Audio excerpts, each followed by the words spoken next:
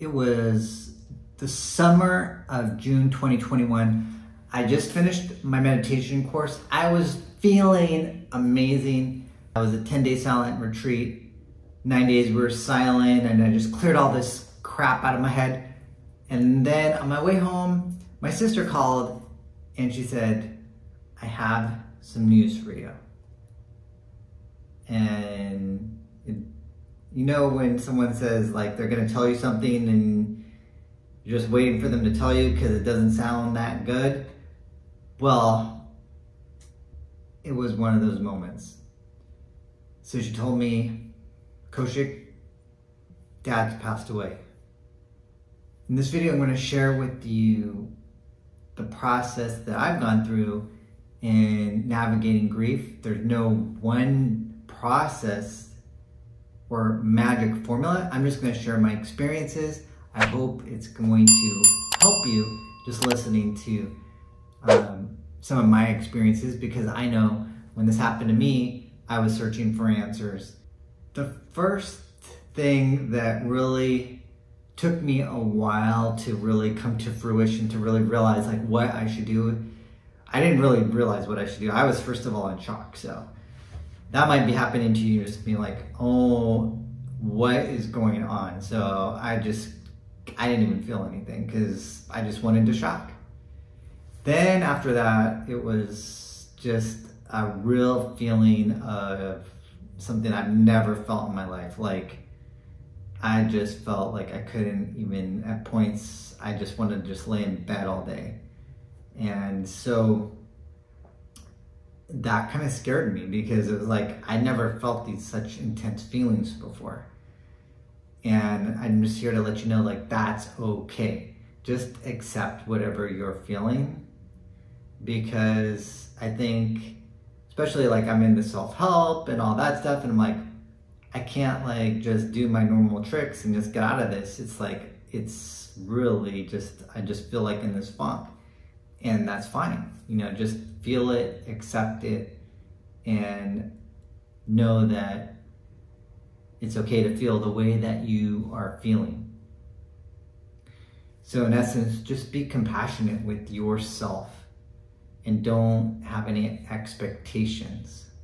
You might hear this adage, "It takes time." And I thought, yeah, it takes time, but it's really true. I didn't understand what that meant, because I was in just so much pain, or I just felt so crappy.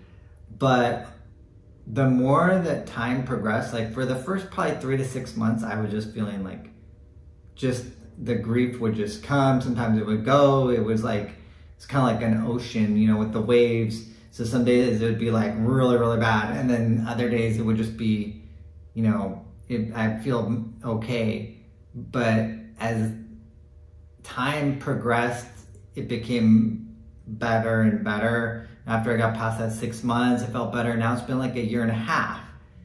And now I feel much better. And you know, this is my personal timeline, so it's gonna be different for everybody. And that's what I experienced. So, but I did find personally that the time did heal, and things did get better as time progressed. I don't know why that is, but it's just, maybe I was just giving myself more and more time to process things.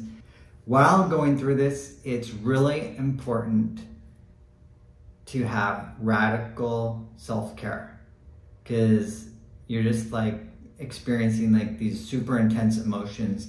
So you really just, what I found is just taking the time to lay in bed as long as you need to lay in bed, doing whatever makes you feel good, whether that is spending time with friends, going for walks, taking a bath, just taking care of yourself and putting yourself as a priority, so you are getting what you need, and so you're healing and allowing yourself to heal.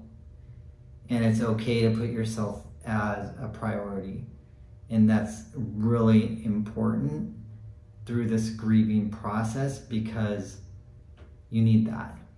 Couple of things that I did that helped me when it all happened was I went to Home Depot and I got this idea from my cousin, got a bunch of plants, and then I planted some plants outside in front of my house in honor of my dad, in memory of him, and that was just kind of a way to bring some form of closure.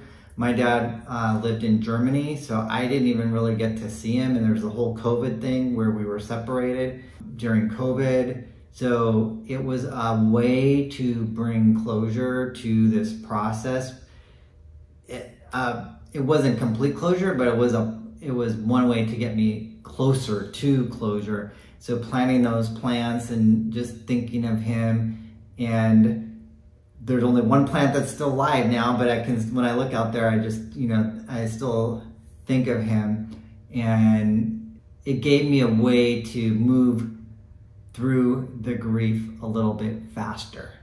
Another thing that helped me was creating a picture page, getting a bunch of pictures of my dad. It was kind of like it could be similar to a memory box, just getting a bunch of pictures and putting them out and looking back, and those good memories, those positive memories, and thinking about the times that we spent together.